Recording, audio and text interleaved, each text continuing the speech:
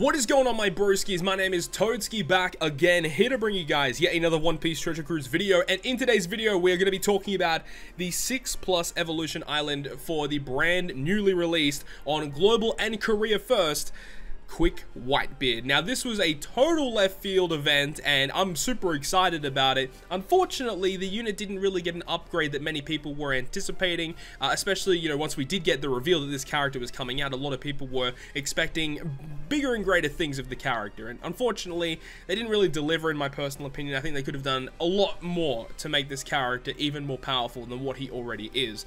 So without further ado, in this video today, we're going to be talking about the unit himself and discussing his differences, as well as going through 3 different teams I have for you guys in this video today in order to combat the 50 stamina difficulty of the 6+ Whitebeard Island. So without further ado, let's go ahead and start talking about this brand newly released Whitebeard. I actually have all the skulls right now, so I can super evolve him on video for you guys, which is awesome.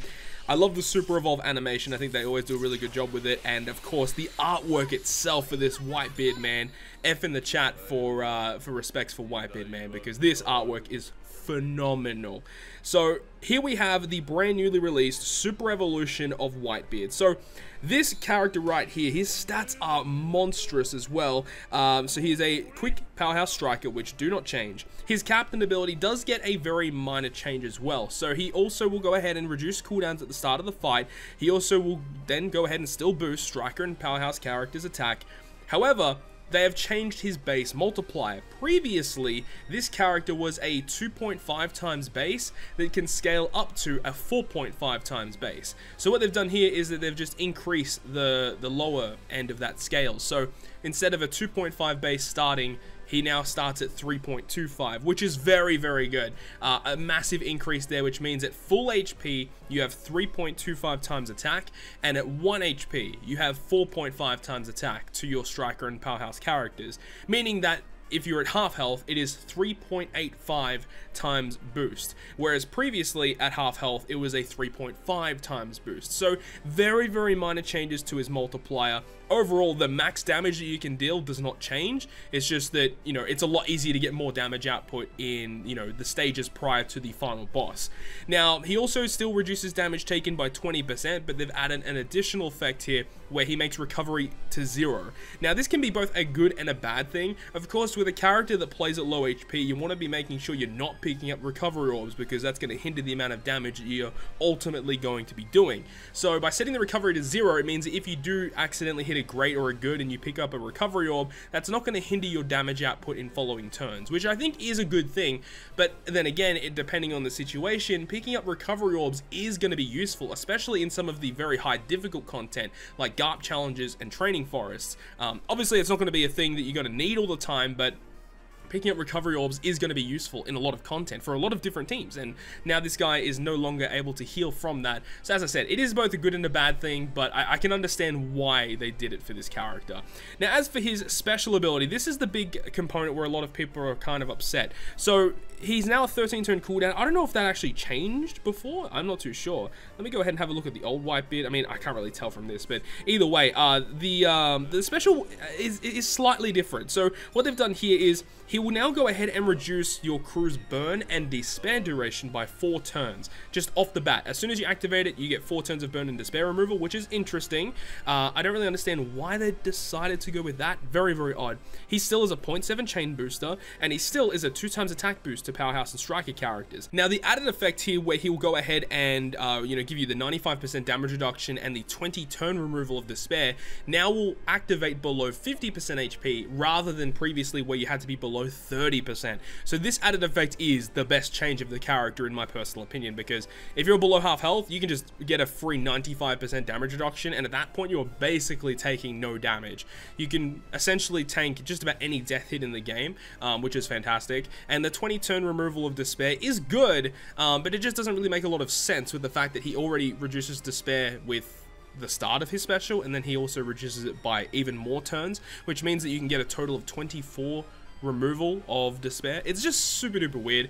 In my opinion, I think what they should have done is remove the effect where he, you know, reduces burn and despair, and just make it like type orbs are beneficial for 1 turn for striker and powerhouse. That would have been like god tier, but obviously, you know, can't be expecting too much here. But overall, I think the character could have been a lot better.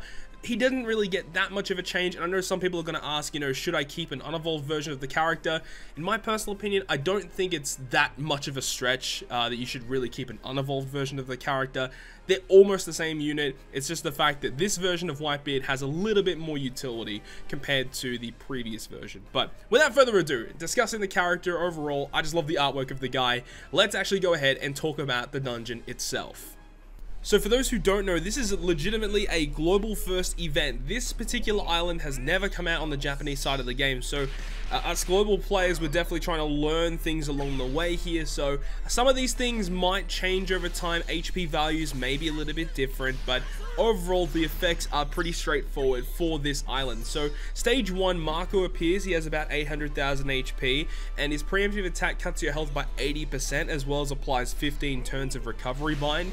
So obviously, because they health cut you at the start and they try and, you know, block your healing, Quick Whitebeard is definitely one of the most ideal characters to be using as a captain in this particular dungeon. Stages 2 and 3 are very similar, just with some regular mob stages, and stage 4 is where we encounter one of the first boss stages, which has a various amount of Whitebeard pirates. These characters are not that hard to beat. They only have around 500,000 hit points, and their preemptive attack will apply 1 turn of special bind, 2 turns of slot bind, and either 3 turns or less of despair. You can see that with sockets you are able to actually completely resist it, so it is 3 turns or less, so make sure to have your despair sockets completely maxed out in this fight. So again, it's pretty straightforward. There's just 6 characters that you have to take down. Some of them do have effects that are applied below 20%, but a lot of the time, even if you do get them below 20%, it's not really enough to actually KO you, unless if you're legitimately at like 1 HP. Also, having the limit break potential ability recovery bind resistance to completely remove the recovery bind that's applied on stage 1 will help you out if your team isn't as strong and you may need to take a few hits. Definitely having the ability to remove the recovery bind is going to be good. Stage 5 is where we encounter Jozu, as well as some other Whitebeard pirates. Jozu has about 400,000 or less HP. As you can see, Whitebeard special is able to completely get around him. The thing about him that's really annoying is that he target locks it on himself. On Jozu, he has a barrier and also he has defense up as well, but once you kill Jozu, the blue shield of defense is just completely removed, and then you can take down the rest of the characters pretty simply here. You can see that in this example team I'm using Treasure Map NL just to wipe out a lot of the HP on this stage after killing Jozu with the special, which is nice. And then on stage 6, on the second last stage, we have Marco and Vista. Both of them have about 3 million HP. The preemptive attack, you cannot reduce their defense and you cannot delay them. They apply a 10-turn special limit, so you can only use 2 specials per turn. All of your type slots will be randomized, or all your slots will be randomized into type slots, and Vista actually becomes a dex unit, so that's something very, very important to note for this stage. And if you do not KO these guys after the first turn of attacks, then they will apply defensive effects where Marco applies damage reduction and Vista applies damage threshold. And the final boss stage, Whitebeard, is a quick unit with 20 million HP, but he does become a strength unit with his preemptive attack. You also cannot delay him. He also will reduce damage significantly from sign int characters. He applies 13 turns of despair and 4 turns of normal attacks only, so that's going to be very annoying to get around. All of your orbs are going to be changed into block orbs, and he cuts your health by 99%, which again is why Quick Whitebeard is so good for this fight, as when Quick Whitebeard is below 30% HP, his special ability removes up to 20 turns of despair. So having Quick Whitebeard set as your captain or as your friend captain, like in this example here, where it's a very similar team to the Quick Whitebeard team you guys just saw, except you're using Snake Man as the captain compared to Quick Whitebeard. Having Quick Whitebeard as a friend obviously is going to be very important for this fight, as it allows you to remove that despair, which is very, very good. The final team in this video is just showing you another example of another way you can get around the despair on the final boss stage against Whitebeard. Also on against Whitebeard, he doesn't actually do anything after the first turn, so if you need to stall for a special, you can actually just pass 1 turn on stage 7 and then go ahead and apply all of your effects to try and burst him down. And that's definitely one of the reasons why there are another, couple of different ways you can get around the despair on stage 7, which is the big component of this boss fight. A lot of people on my stream today were asking me different replacements for characters, specifically with the Colosseum Nekomamashi, because we use him on stage 6 against the Vista and Marco stage. And the thing about this is because Vista and Marco have a delay protector, you can actually go ahead and use the Colosseum Nekomamashi to give you a full board of matching orbs, as well as giving a type boost to Striker and Powerhouse, both of the classes that Whitebeard boosts. So Colosseum Neko is a very, very good unit for this particular boss fight.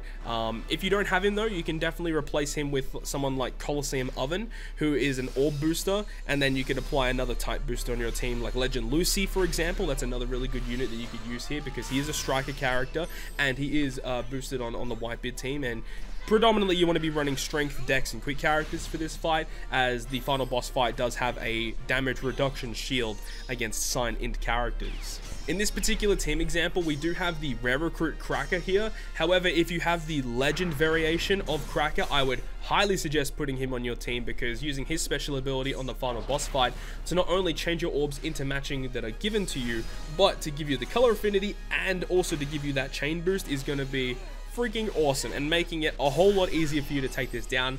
This team that actually you're seeing right now only was just able to clear it, like literally by the skin of the teeth. So the support units that I have on these units are probably very required. So if you are, choosing to run a team like this, I would probably suggest to run very good support units, or to change the units up and run higher statistical quick units against the final boss, Whitebeard. So the final team you guys will be seeing in this video is going to be a Douglas Bullet team, and massive shout out to OPTC for actually giving us the inspiration for this team, so shout out to him. Also, another shout out I have to give is to Godot from the One Piece Treasure Cruise subreddit Discord, who was one of the people who went hard in actually continuously playing the dungeon over and over to gain knowledge and passing that knowledge around about this particular island. So massive shout out to Godot. Link to his channel and SlowPTC's channel will be down below in the description. Make sure to go ahead and check those guys out.